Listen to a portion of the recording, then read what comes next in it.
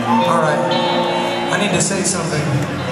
We live in a day and age where an artist can see their fans. You know, we can get online, we see you on Twitter, we see you on Facebook, we see you on Instagram.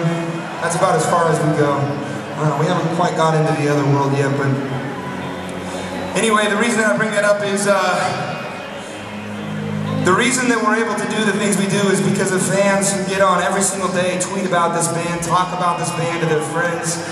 You know, there's somebody here tonight who I have seen at the last 3 shows. They've been to the last 3 shows. I see them online all the time talking about this band. I want to bring him up and bring him on stage for a minute. Steve, come here. His Twitter name is Mountain Man. Come up to the front.